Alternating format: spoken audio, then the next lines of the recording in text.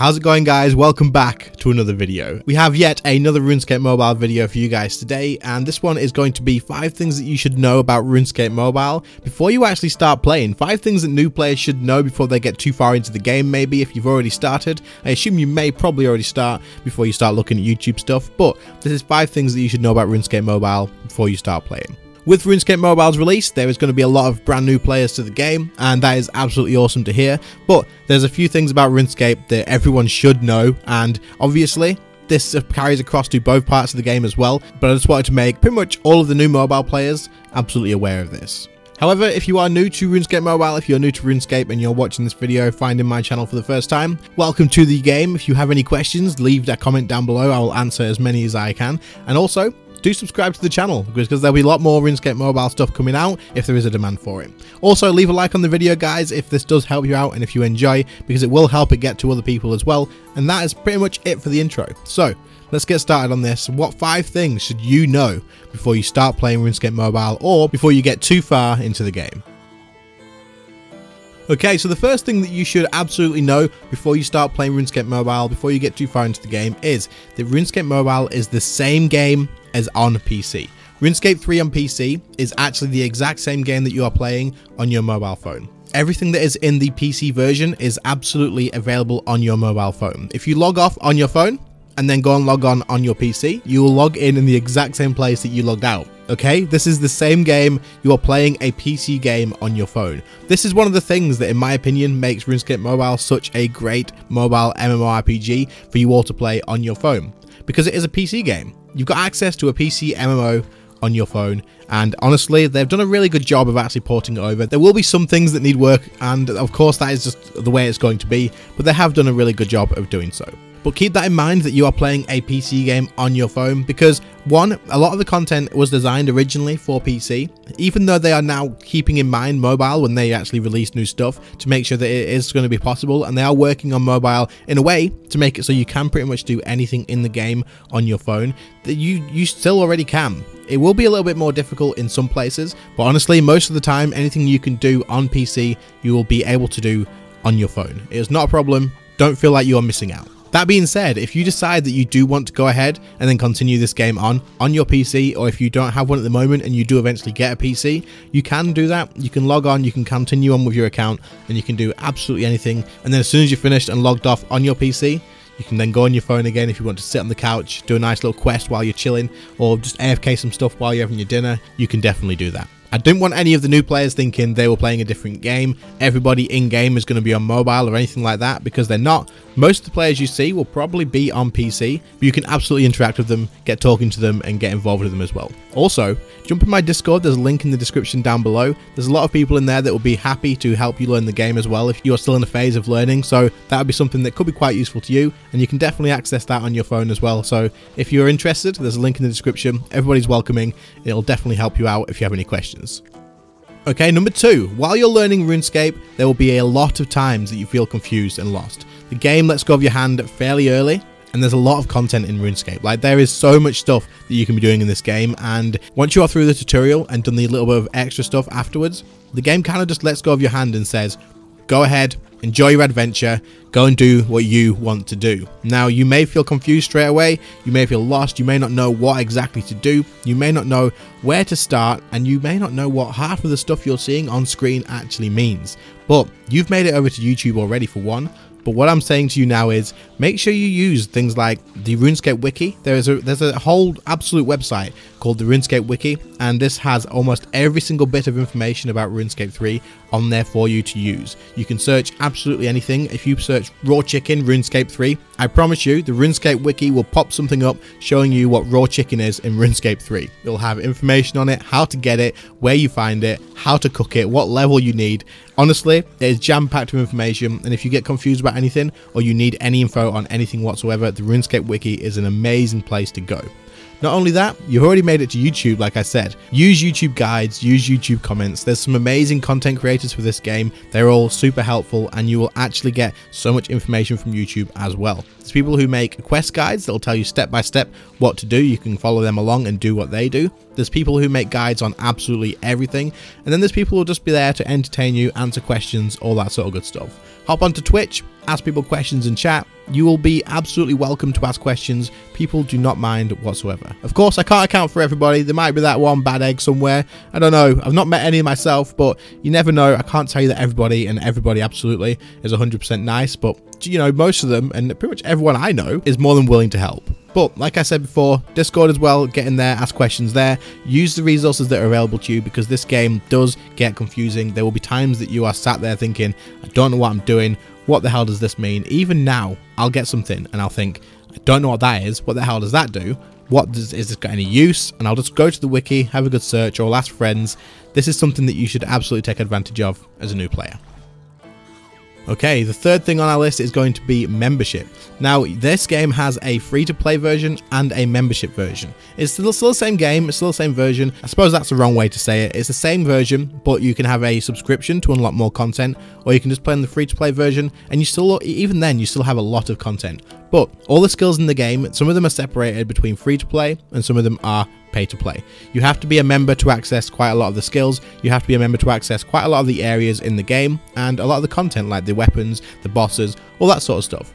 However, keep in mind that when you're a new player, chances are you're going to be using mostly the free-to-play stuff to begin with anyway. Of course, if you want to be straight away and just go ahead, get your membership sorted out on a subscription, you can do this by paying for it on the store, or you can actually work towards it as a free-to-play player by leveling up your skills, gaining some gold in-game, and then spending that gold on the Grand Exchange, which is basically our marketplace, completely driven by players and their demand and their supply, and you can buy a bond off of there. You can use that bond for 2 weeks of membership in-game, and then that will give you plenty of time again to go back and work on building that cash pile up again to continue that on. Personally, I pay for all my membership through bonds, and I've probably only paid for a subscription for a few months in like the past couple of years, as once you do get a higher level in the game, it is really easy to sustain that one bond every 2 weeks. But it may take a little while as a low level player.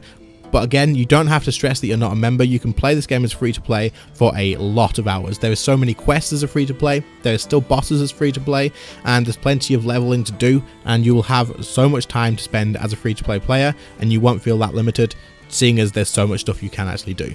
That being said, members do get quite a lot of benefits, and there is a lot of content when you unlock it once you are a member. So it is something that I would suggest that all of you do work towards getting eventually, because membership in this game makes it 1,000 times better, gives you so much more stuff to do, gives you so many more goals to work towards, and of course, if you're enjoying the game that much, it doesn't make any sense to not pay for it with in-game money if that's the way you want to go. But at the same time, if you want to pay for a subscription, you can do so, and it will save you that extra cash in game as well, rather than having to pay out for it every 2 weeks. Number 4 is kind of to protect all of you brand new players. Now, RuneScape 3 is a game where you are able to trade anything you want to another player. You can trade stuff, it doesn't have a limit, you don't have to give like an exact value. If you wanted to give your friend all of your items in the entire game, everything that you've worked for, you can do that. But with that being a thing in the game, this opens the door for a lot of people to do things like scams, trying to hack your account, basically trying to steal all of the items, all of the work that you've done, and there's ways that you can protect yourself against this, and I just wanted to make sure that you guys were aware of the options that you do have. First off, make sure that your account has a good password on it. Make sure that it is secured that way. Don't use something silly and obvious like your name or the same as your email address or something like that. Second, if you can, when you sign up, if you haven't already, then use an email address that you haven't actually used on something else. You may thank me later if you get really invested into this game and you have a lot of items, a lot of wealth that you don't want to lose, because trust me, that's the way this game gets. Also, you can add a authenticator to your account, so when you log in you will have to also use an authenticator app to allow access to it. Now, this may seem a little bit counterproductive on your phone, but if someone tries to log in from somewhere else, they will still need that code which is on your phone. So that is definitely worth doing, especially if you're invested in the game and you don't want to risk losing any of the stuff that you've got, because losing hundreds and hundreds of hours of progress is just not fun. It's happened to me in the past where I've been hacked and I have lost quite a lot of wealth on that, and honestly, it made me take a really long break. So it's something that you want to just fully avoid. Make sure you've got an authenticator on there, and that's pretty much it. Don't share your password with anyone. People get weird on this game. If they ask for your password and you think you can trust them, just don't give it to them, because there's a good chance that one day if you fall out of something, they'll be like, right, well, I'm taking all your money, I'm taking your millions, thank you very much. And then the last thing to secure your account is make sure you've got a bank pin on. But then if someone does get into your account somehow, they have to then get a bank pin to go into your coin pouch, to go into your bank and take anything out. It's definitely worth putting one of these on. It just delays them getting into your account and gives you time to recover it. Okay, so now we've talked about securing your account. What can you do to not get scammed, to avoid getting lured into something that you don't really want to do because you're going to lose everything? Right. If something in game, this is the simplest way to put this, right? If something in game sounds too good to be true, if someone's doing a giveaway of 1,000 billion gold coins and all this amazing stuff, you don't want to get involved. It's too good to be true, because it is. It is not true. It is a scam. It is a lure. They will take you somewhere. They will take you with your gear. They'll take your gear off of you. They will do something to make you not go for it. Not only that, they may tell you that you're going to be in a YouTube video where it's going to be a big giveaway. You have to go here and follow this link through there. They will somehow get your account through that. It'll be a phishing link. Don't click on any random weird links that are in like a description of a video claiming to be a big massive giveaway. I'm quitting the game, all this stuff. Anyone who's quitting the game and giving away all their money, don't bother. 9 times out of 10, no. 99 times out of 100, it is a scam. Don't fall for it. There's been people that I know recently who have fallen for this. Do not fall for it. Also on Twitch and YouTube, you may see a stream of someone who is quitting the game and it will have thousands of viewers, and you think, oh, big streamer's quitting the game. That must be real. That must be real. They've got thousands of viewers on Twitch. Trust me, this is a botted view count, and honestly, the biggest streamers on RuneScape always get these, and it's so frustrating to see. But don't go in there. That would be another phishing link. Don't follow any links like that. Don't log into anywhere that isn't your mobile app or the actual mobile client. Don't log into anything else. Don't risk it. Don't get sidetracked by all these ideas of bots and stuff that will play the game for you. It won't work. It will be a scam and you will lose everything. Some of the common lures and scams that you could get is someone messaging you in game, like I said, saying they've got a big giveaway to do. You just have to go to YouTube and follow a link, or pretending to be someone from Jagex, which is the company that runs the game. They'll message you, say that they want to make you like a player moderator or anything along those lines, and they'll ask you for your username and password or email address, stuff like that. Don't give it to them. Trust me, just report them, ignore them, move on. Okay, number 5 on this list, and the last one we're going to talk about today, is RuneScape is not a sprint to the end game. You don't want to rush it, you want to take your time, you want to enjoy everything, and I really can't stress this enough. Enjoy the new player experience. Learn as much as you can on the way. Trust me, it will benefit you in the end. You don't want to just skip through stuff, you don't want to rush through to the end, because you'll get to the end and you'll think, I don't really know what I did, I don't know why I'm here, I don't know what I need to be doing now, I don't have any goals. As you're doing the early game stuff, as you're leveling up your character, you start to sort of get attached to your character, you start to sort of make goals for it and things that you want to achieve on your character. If you rush straight towards the end game, say if you went and spent all the money on buying keys and stuff, which by the way, if that's what you want to do, go for it, no one's judging you, but at the same time, when you get there, you're not going to have any sort of like goals that you want to set for your character. You'll be thinking, right, I've got all this stuff, what do I do now? And I really recommend that you take your time with the early game, just go through, learn all the little details, all the small things about each skill so you know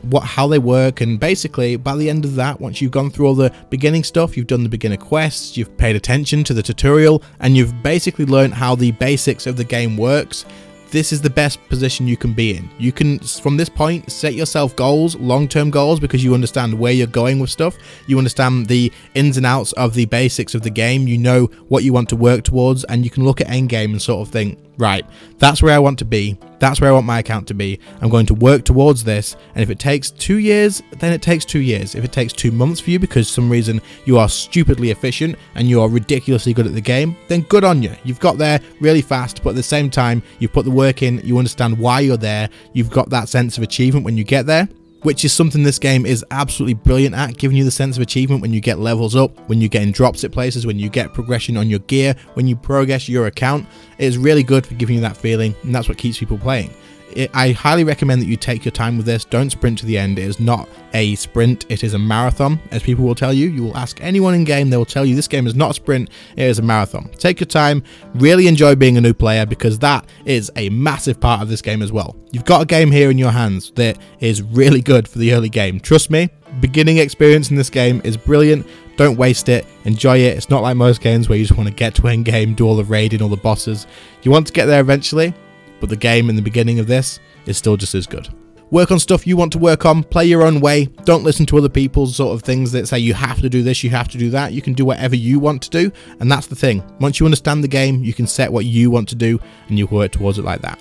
Take your time, enjoy it, don't rush it, enjoy being a new player. That's pretty much it, guys. That's going to be the last point, and I hope that it made sense. I hope that it wasn't just a big load of rambling, but that point is, in my opinion, one of the most important ones.